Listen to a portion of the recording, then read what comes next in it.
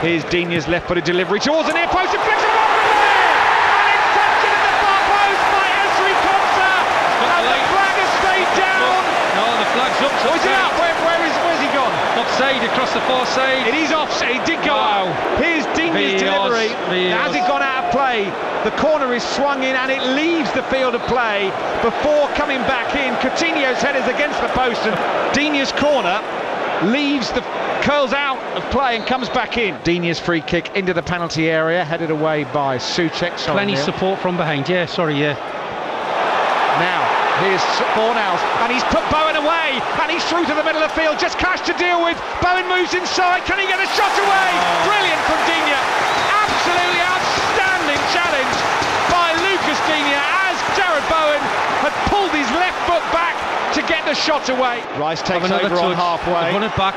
A bit of space here for Fornals to operate in. Fornals shoots, deflected! It's in! West Ham have scored at last! And it's Pablo Fornals with a big deflection that took it over Martinez, but nobody over there in the away end cares.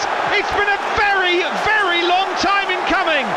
3 3/4 matches, but West Ham off the mark in the Premier League. Aston Villa 0, West Ham 1. Running at the edge of the West Ham penalty area, Buendia again, funnels it forward. Can Dinia get hold of it? No, but Ramsey's into the mix. Real chance here, and it's fired over the top by Cash with his left foot.